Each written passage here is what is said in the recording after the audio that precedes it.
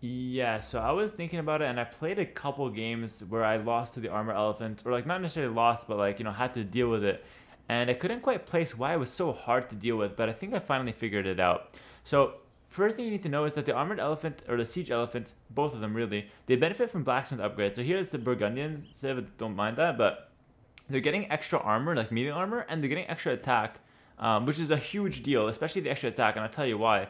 Imagine the scenario which happens so often.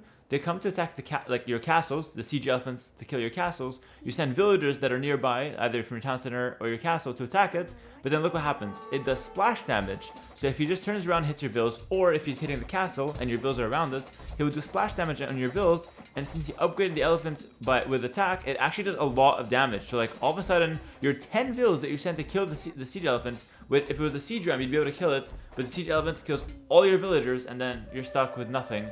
And then he kills all your castles. It's a really, really overpowered situation with the siege elephant guys.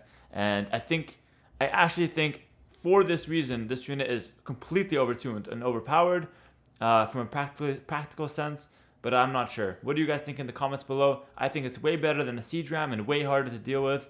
Not to mention the upgrade cost is also a lot faster and cheaper. This unit is dangerous. Let me know what you guys think in the comments below. What you guys think about this unit and what kind of experiences you've had with or against it. See you guys next time.